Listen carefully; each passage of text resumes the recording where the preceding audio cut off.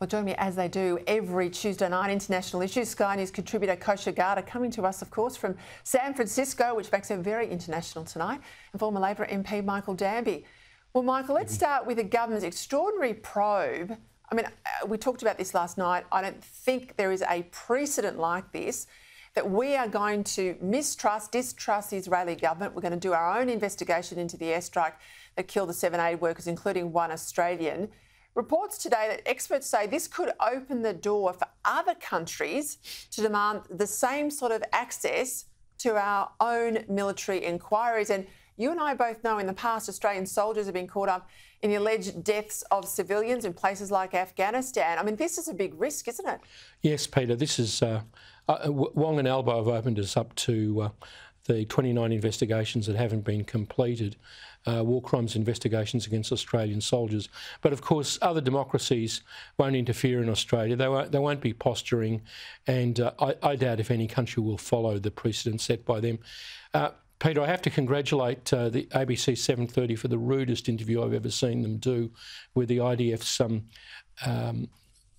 spokesman, Peter Lerner, which was directly on this. But he did say something interesting while being patient and enduring that interrogation. He said that the Israeli military judge advocate general is going to launch investigations into whether there should be criminal charges against the 2 officers who were speedily dismissed for failing to follow standard operating procedures that led to the tragic deaths of those World Food Kitchen workers.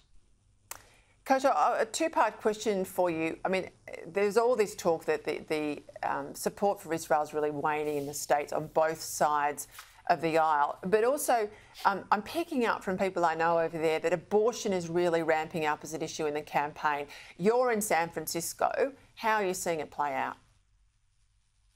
So on the Israeli issue, it's really interesting. I was looking into this. Gallup actually has been running the most comprehensive poll since the 1990s on Americans' views on Netanyahu since he first came into office then, as well as on the issue in the region more broadly. And it's really quite remarkable because while right now we're sort of in this hotbed and tensions are running high and it's a very divided country on this issue, it's actually really interesting if you zoom back that there's been this tectonic plate shift where there's almost been a 10-point swing among the electorate in terms of how they support or how much sympathy they feel for Israel versus the Palestinian side of that conflict in that region. And the group that's most stalwart in supporting Israel is actually the baby boomer Republicans. And as they are aging out of the electorate, it's a very tricky situation where a lot of the Democrats that are younger and are fresh immigrants are not as sympathetic to Israel as Americans typically have been. And I think that's what the Democrat Party is grappling with. There's almost a civil war going on within their base, and that's spilling out from time to time in the election. On the abortion piece, look, it's been one of the most winning issues for Democrats, historically always.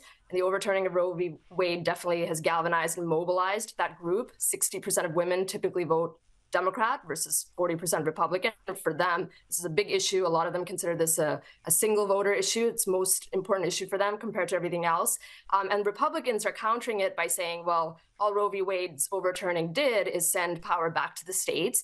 In states like California, where I'm sitting right now, they've actually expanded abortion rights. In states like Alabama, they've really, really restricted it. And that is actually not playing well. Even Republican women in those states are not happy with how far the pendulum has swung. And so I think it actually is going to cost the Republicans some seats in the Senate and the House, just based on how they're a little bit out of step with where their base is on that issue. Of course, if people don't like it, they can vote out their various state governments and have those changes made. And then I think that's the point that the Supreme Court was making, pushing it back to being a state legislative issue. Michael, I am often asked this question: why aren't neighbouring Muslim countries doing more and taking more citizens out of Gaza? Well, Egypt fears Hamas practically more than anything. They're an arm of the Muslim Brotherhood, and remember, the Muslim Brotherhood nearly took over Egypt.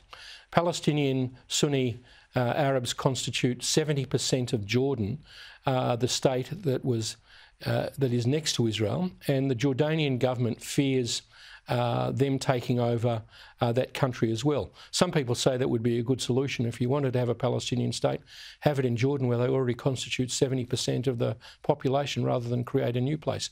But Kuwait kicked them out, the Palestinians, after the Iraq invasion because they sided with Saddam Hussein. So they have a controversial reputation, and particularly the Hamas Muslim Brotherhood angle is what scares Egypt. Right, we'll leave it there. Michael Danby, thank you. Well, enjoy San Francisco as much as you can there, Coach. I'll be interested for your reflections when you get home.